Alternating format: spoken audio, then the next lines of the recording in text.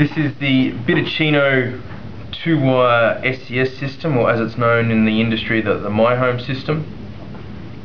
What we have in front of us here is the products required to make up a very simple dimming component. It's called the BTicino SCS system because SCS stands for Simplified Cabling System, and that is because it uses a non-polarized 2-wire bus. This particular cable here is the BTicino 336904 cable, which we highly recommend. We also have here the L4652/2. This is a 1-gang or 2-gang switch. 1-gang, you can have a contact closure only on the bottom of the button, or if we use the black number, we can have contact closure on top and bottom.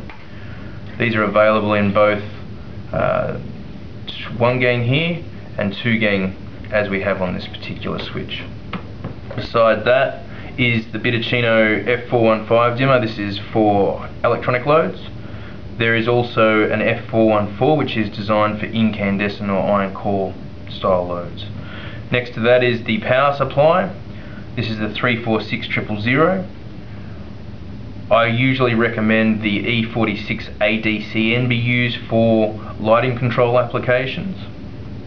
On the power supply there is a primary side 240 volt bus, 240 volt component, and then you have the bus componentry. We also need for this particular application a range of configurators. This is the BTicino box of configurators at 3501K1. Comes in very helpful for decent sized jobs. We've also got the standard BTicino support frame, which is designed for the actual switch mechanism to slot in there. Now, to get this switch communicating to this dimmer is very simple.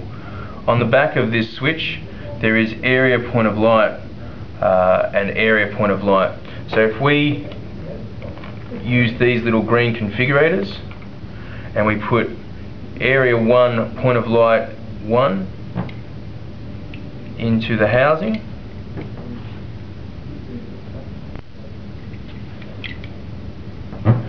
and in the dimmer we put the identical configuration in, so area 1 equals 1,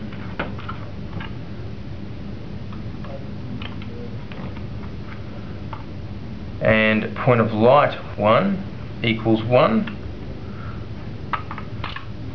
We now have an association of this switch to this dimmer by way of what's called point-to-point lighting association. We then plug this into the bus device, simple Phoenix connector, plugging in, and the dimmer. We plug those devices in there, clamp this shut,